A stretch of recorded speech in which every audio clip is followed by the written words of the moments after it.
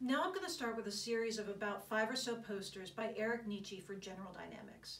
And before I begin, I want to give a big shout out to Jean-Daniel Clerc of Galerie Un du Toit and David Pollock of David Pollock Vintage Posters, because a lot of what I know about General Dynamics comes from their knowledge. Now, the General Dynamics series by Nitsche is considered a masterpiece on the whole and a landmark moment in corporate advertising.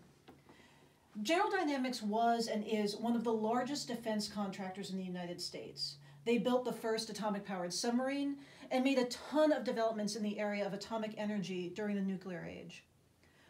Obviously, at this point, we're only about a decade out of World War II, and the idea of using atomic energy is both controversial and very delicate. You don't really like selling a product that has like an inkling of Hiroshima or Nagasaki attached to it.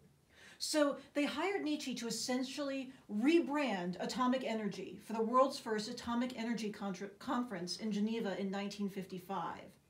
And what resulted was his Atoms for Peace campaign, which essentially shows various applications for atomic energy that are for good rather than the destruction of human life.